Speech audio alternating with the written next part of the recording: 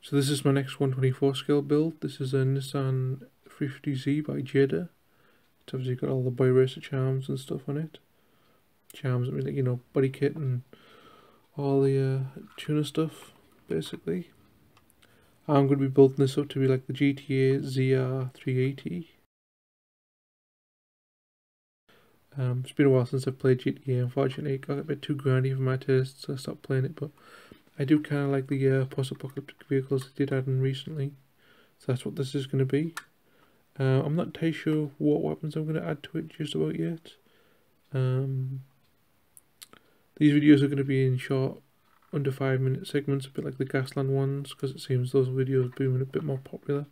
I don't know if it's because of Gaslands or if it's just people prefer short 5-minute videos. So I'm going to do this as a multi-part build with just 5-minute videos for it. So there'll be this bit going over some of the bits. I'm going to have to remove the games controller, I think. I'm going to have to remove a lot of the Fast and Furious kind of accessories, if you want to say, or the Need for Speed Underground or tuner. I'm not entirely sure what ones, like I said. I think I'm probably going to go with the dual 50 cals on the front. I am debating whether or not to put the spinner on the front, because I'm not going to scratch build that, but I do have an aux spinner which might look alright. This video won't just be me showing off the diecast, I'll have some work on it. So yeah, that's the build so far. I'll skip ahead and put some bits on it, and we'll go from there. So we'll start off with the side door armour. It's obviously different to the one in GTA. The GTA one uses much bigger squares, but I would have had to scratch build those, and I didn't really want to spend that much time building door armour. So I just used this square pattern steering that I've got, which I think looks just as good. So I'm missing the bar here, but I'll put the bar here when I do the full external roll cage. Another thing is I did the front and side windows in diamond plate just because I just thought it looked visually better. Initially I did just paint the windows white like I've done the back, and then I had the rivets. I also kind of made a mess of the front windshield because I used the Dremel to cut out this, like, the hole where the window's going to be, and I made a mess of it, and it wasn't quite as well as lined. So in the end went back and did a template. I did do templates for the side windows, but I thought I could get away with just drawing onto the actual windscreen for the front, but made a mess of it and had to use a different material. Oops, that's something I'm going to show you in a minute. I've just knocked over. As for the hood, in GTA, I think it uses I can't remember what the GTA version it's called, but what they have is a T-Bird in GTA, the hood from one of those. I haven't really got a similar looking car or a T-Bird model to use the hood of, so I just cut the original hood down to kind of look like that.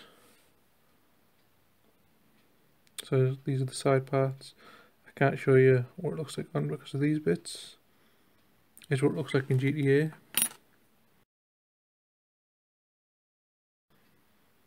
So yeah, I'm going to mount the 50 cals on top of this. Also, another difference is these headlights. Again, I just painted them, added the rivets. In GTA, only this one has a slit in it to allow light through. But when you've got a plough on the front of the car, it really won't show any light because obviously the plough's blocking it. So I just covered up both instead of wasting time. I'm probably going to add some roof lights to this, which they don't have on the GTA version. Just because, again, I'm going to add my own touches to it and just do different things a little here and there. As for the front, I'm not entirely sure if I'm going to put one of the plough designs on or maybe the spinner type thing, because I've got this Orc die roller, which I think I knocked over a minute ago. So this might be cool to have as a spinner on, but I'm still deciding on that, so I might not add it. I might just add a regular old plough. I do have, you know, 2 combat brick 50 cal machine guns. I'll put some blue tack on them and then show you what they look like. So this is the dual 50 cals blue tacked in place. Obviously I'm going to make a bracket and such, but I've only just got these. Can't have a look. Obviously they look crooked because they're just temporarily put down with some blue tack. But yeah, a bit too high there. I'll probably fall off in a minute. But yeah, that's the dual 50 cals. I'll probably go to work mounting those on. Next I'm going to do the wheel armour, or wheel arch armour should I say. Now in the game it's only like 3/4 like this, but my intention is to do the full wheel arch like that, as well as the rear wheel arch, which isn't done, and then the armour that goes across the rear. After that I'll probably start work on the external roll cage that goes all over the entire car, and then the side bars and the rear bumper bar, as well as I'm thinking of taking this spoiler off and putting one of those big GT racing wings on, but maybe made out of diamond plate like the one I used on the Porsche, the Raider Porsche that I built a while back, though this one being a bit better built, as the one on the Raider Porsche was meant to be built to look as if it was kind of, you know, just shot together, whereas this one's probably going to look a bit more professionally built, but I'm not too sure on that. So I hope you enjoyed the video, and I'll see you in the next one.